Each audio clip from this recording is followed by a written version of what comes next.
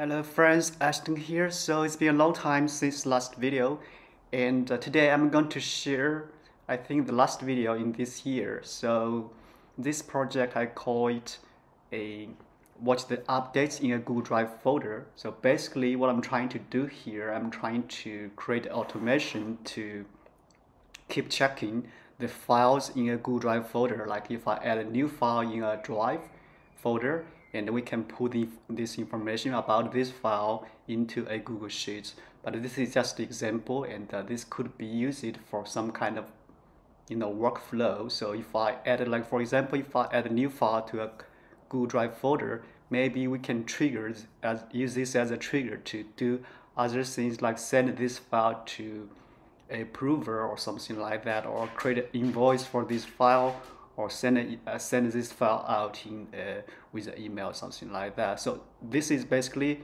the start of the trigger and the start of the automation, you can say that.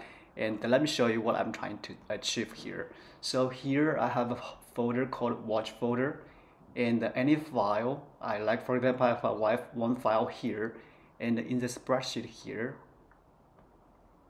I have a menu here, GAS103, and if I'm trying to do a update for all the files, so we can do this manually, but I also add an automation here, basically time trigger to keep this updated automatically every 1 minute.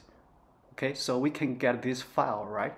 So if I rename this file to update it, so I'd like to have this change in my spreadsheet. So that's what I'm trying to do here. And so I'm going to show you manually. So, and if I try to get the updated file, and this script is going to only get the file which is updated. So that means by the time when I'm trying to run this function here is not pull all the files, it is only get the updated ones. That means we are not collecting all the files, just in case we have a very huge folder and we only get the updated one, right? And if I move this to trash, for example, and I do this again, hopefully I can get another state, and it is moved to trash. Right, so that's basically what I'm trying to do here. And if I have the trigger installed, so that means I don't have to run this manually, right? So I'm going to install a trigger to automate all of this stuff. So it's going to run every 1 minute. So that's the minimum interval I can set in the script.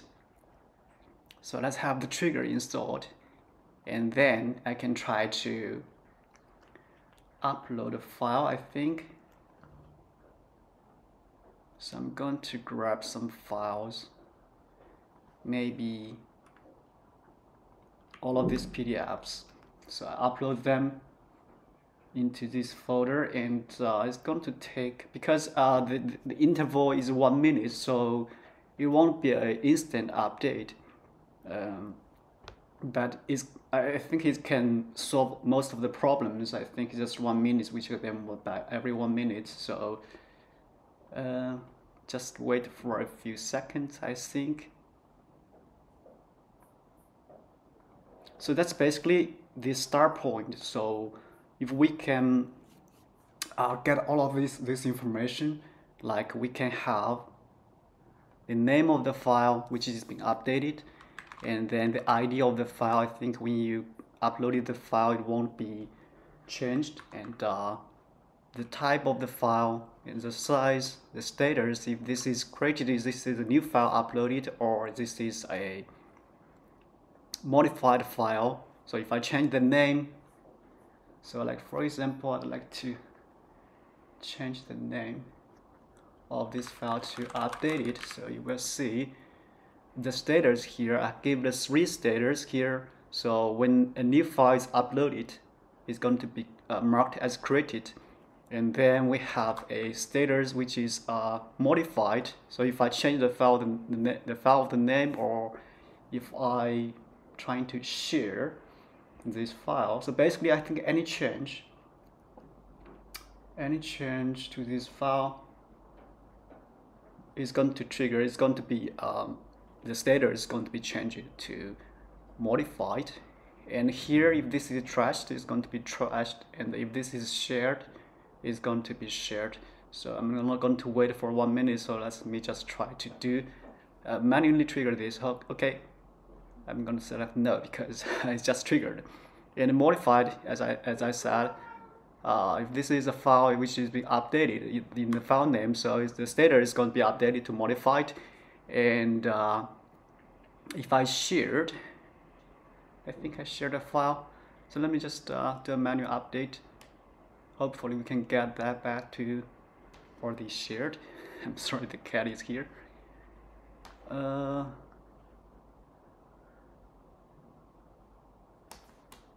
It seems like it's not working, but I can check after the video because I think it should work for this shared property for the file. Okay, so that's basically the information we need in this application. So if you are trying to use this file to watch a folder on your Google Drive, so you just need to make a copy of this file, but you have to do some change in the code. So let me show you right now. Okay, so to do the change in the code, so go to the extensions. So when you make a copy of the file, and you should have a copy of the code too. So go to the app script from the menu extensions and go to app script in here. So first thing you need to go to the the file called config.js. So this is where you do the changes for the configuration. Maybe I'd like to give this view, split view here. So let me explain this. So the changes here, so in the configuration here, we have a sheet name here for the files, just in case you need to change the folder, the tab name here.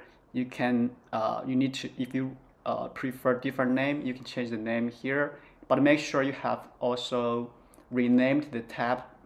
For example, if I change this to something files new, so I need to do to make sure that the name in the code is the same name in the spreadsheet. Okay, so that's something for the sheet name. Okay, and then another important is about the watch folder ID. So this is basically the folder ID you want to watch. And right now at this moment we are only watching the files in this folder. So if we have a subfolder, it won't work. Okay, it won't work on the subfolders.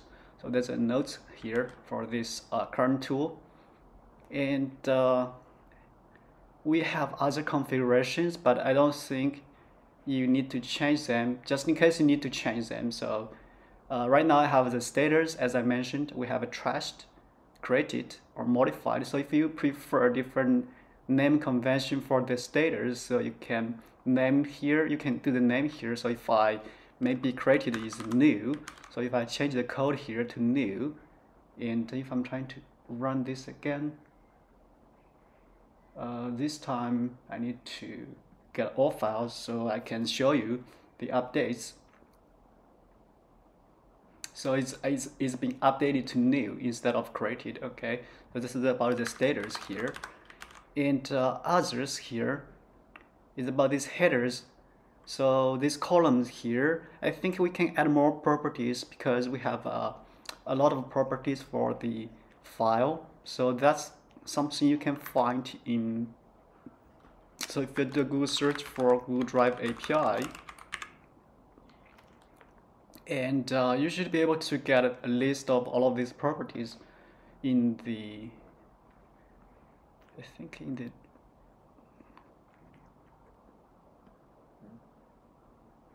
okay, so I think in the file object, you will see here, if I wanted to get a drive ID, I can use a drive ID and other things, because this is a big object. So let me explain this. So we have fields. So this is from the Google API. Okay, so this is very important. If this field is not included here, it won't be included in the response when we're trying to fetch this data from Google Drive API. So we have to, so if I want to get the ID of the file, I have to put the ID here. And if I want to get the name of the file, I need to put the name here. So that's why in the headers here, this is headers for the output. And you can see these fields is like the headers or the keys for the input, because we are going to fetch this data from the file drive API to get all of these properties from the file. And then from the output, we can decide. So if I reposition this array, so that right now the name is in column A, so that's why the first element in this headers array, right? And if I want to put this to the second position, like for example, I want to put the ID in the column A, so I can do a very quick change here. And to show you the updates, I'm going to run this again, get all files. So this is like refresh, so get all files is going to get all the files and then you will see here the column is repositioned, so the ID is in column A. And if you want to remove some column, just get rid of them.